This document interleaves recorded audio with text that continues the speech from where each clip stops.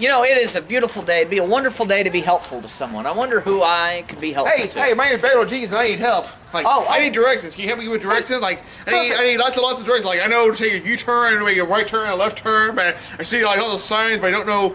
Like, I don't know how to get into the Abe and Volume of Photography Studio Bar and Grill. Like, oh my gosh, where's the Photography Studio Bar and Grill? Like, you ever been to those kind of places? They're really great. I've been to Chuck E. Cheese a lot. You know, Chuck E. Cheese is one of my favorite places to eat. I also like Toys R Us, but they closed, so I'm gonna go on strike. You know, like I need directions to the strike factory so I can strike it up. Oh my gosh, this is perfect. A perfect chance for me to be helpful now. What if Raleigh, Vagoda? I go to those. What else do you need?